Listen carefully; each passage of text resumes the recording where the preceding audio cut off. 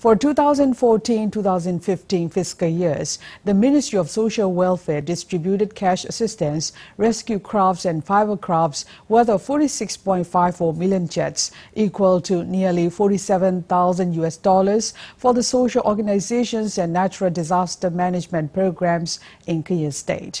The assistance will go to the 6 youth development schools, 1 women's training center, and 33 post-primary schools in Pa'a, Kokore, Pabon, and Myawaddy districts. For efficient humanitarian workflow and disaster management skills, the training was also conducted for 50 young volunteers from 20 villages.